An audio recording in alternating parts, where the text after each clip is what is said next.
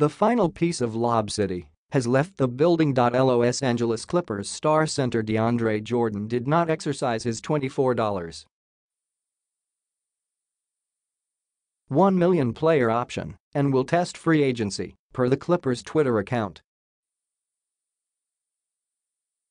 The 6'11" big man has now set his sights on joining Dirk Nowitzki and the Dallas Mavericks, per ESPN's Adrian Wojnarowski. However, while a majority of reports have Jordan headed to the Texas Triangle, the Bay Area is not about to give up.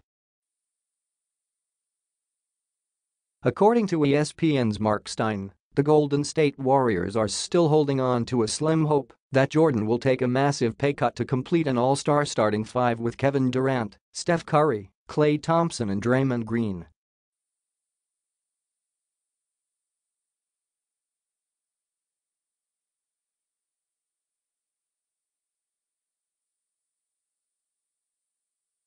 The 29-year-old Houston native was originally set to sign with the Mavericks 3 years prior, before backing out and re-signing with Lob.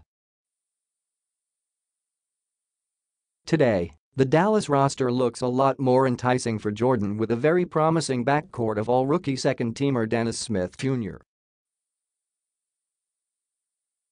and the 2018 NBA Draft's third overall selection, 19-year-old EuroLeague MVP Luka Doncic.